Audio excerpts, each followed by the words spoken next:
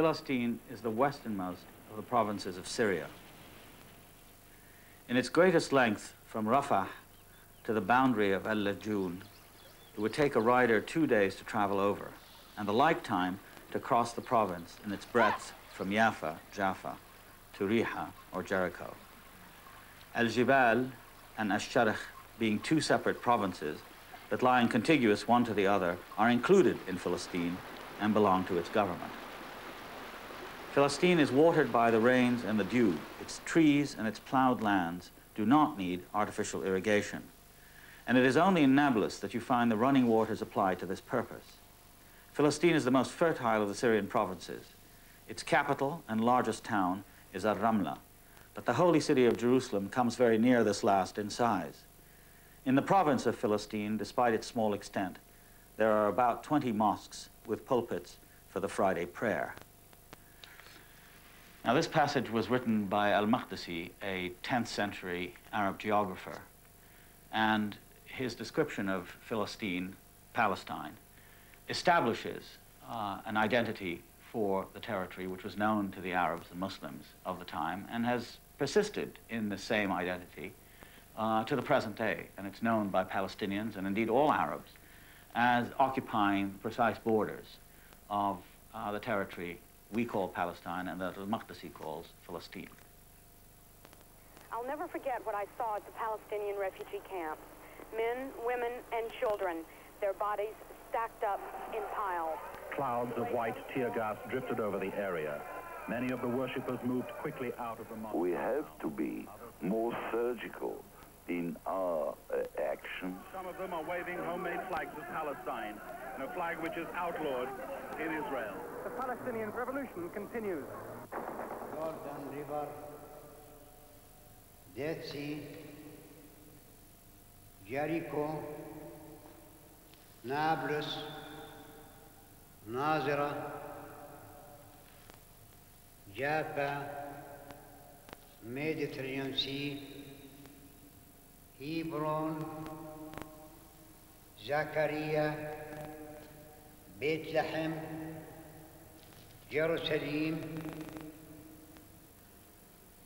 Palestine, Palestine. Palestine is the name used since Greek and Roman times to describe the land at the eastern end of the Mediterranean between the sea and the Jordan River.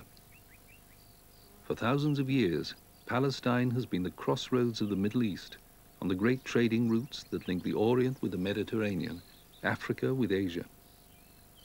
Palestine has been fought over countless times, and many civilizations have left their traces on a land steeped in history.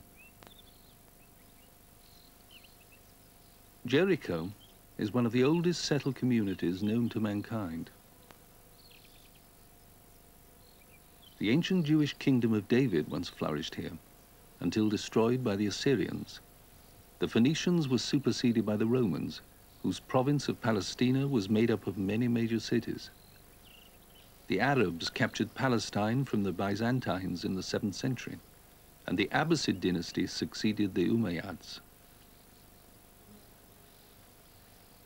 The Crusaders conquered the area at the end of the 11th century, and for 200 years a Latin kingdom ruled over part of the land, until falling to the Mamluk sultans from Egypt.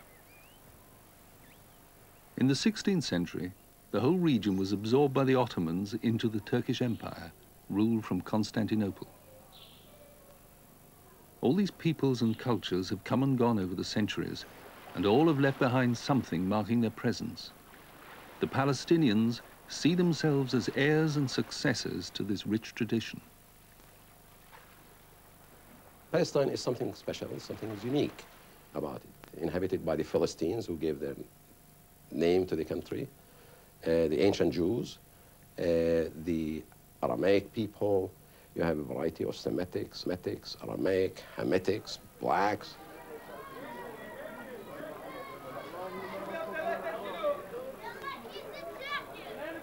I think when we discuss the Palestinian people today, we are talking essentially about the Palestinian Arabs. The Palestinian Arabs means Palestinian Arabs who are Muslims, Palestinian Arabs who are Christians, Palestinian Arabs who are Jews. That is in the sense that they are indigenous to the land. Palestine's special place in history and in the imagination derives from its role as cradle for three great religions: Judaism, Christianity, and Islam. Jerusalem, holy city to all three religions, was the site of Solomon's Temple, whose ancient walls are sacred to Jews today.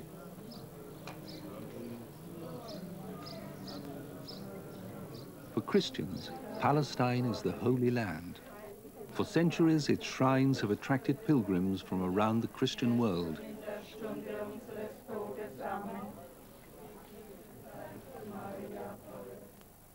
For Muslims, Jerusalem is their third holiest city, and the Dome of the Rock marks the spot where the Prophet Muhammad ascended to heaven.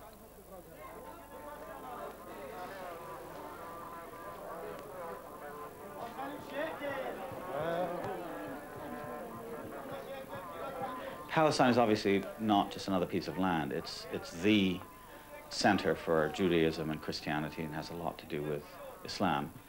And it's the site of extraordinarily important occurrences for Western religion and civilization.